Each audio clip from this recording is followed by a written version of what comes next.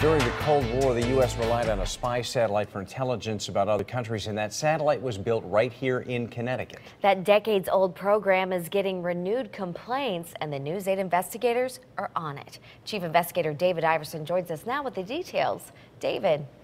Right, we're talking about the dust from those spy satellites, and it's not ordinary dust either. It's a metal in the air that experts call toxic. It was one of America's most closely guarded secrets. When President Reagan in the 80s said, "Trust, but verify," we did the verification. A program not even publicly acknowledged by the government until just a few years ago. All of what he was doing was very, very classified.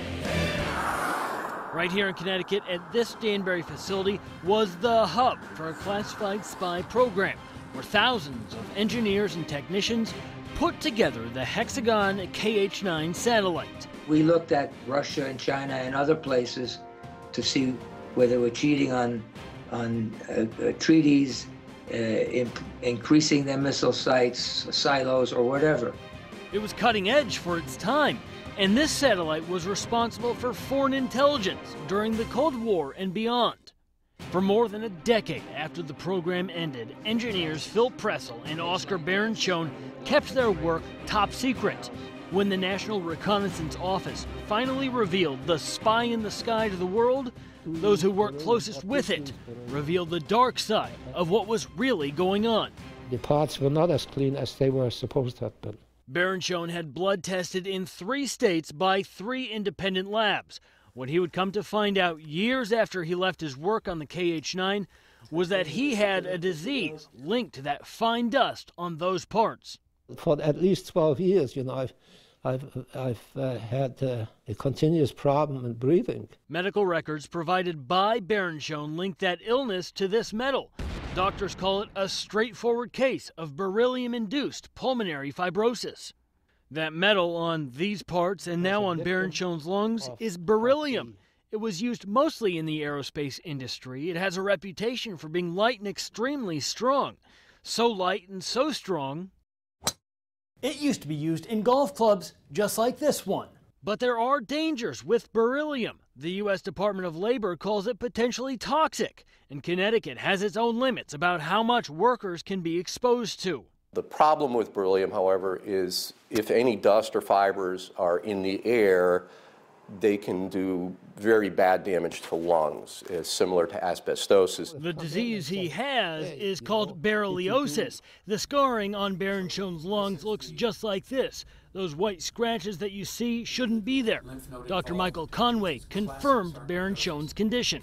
The individuals with it are rarely severely ill. Over 22 years, Barenschon built 20 satellites. In 2012, he was diagnosed with berylliosis. And the problem with beryllium is that you don't feel the effect. It takes many years to feel the effect. The state agency that monitors workplace safety, Connecticut's Occupational Safety and Health Administration, wouldn't talk to Barenschon. They sent him this letter saying it has been too long for them to do anything about this. And the company that built the satellite, Perkin-Elmer, it doesn't exist anymore, not like it did. The portion of the company that built the satellite is now United Technology Aerospace Systems. They declined to comment on this story. This is a classic occupational disease. David Morrissey now represents Barenschon in a workers' compensation case.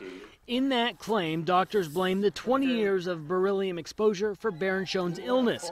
Together, they are trying to get reimbursed for medical expenses Barenschon has been paying for years on his own.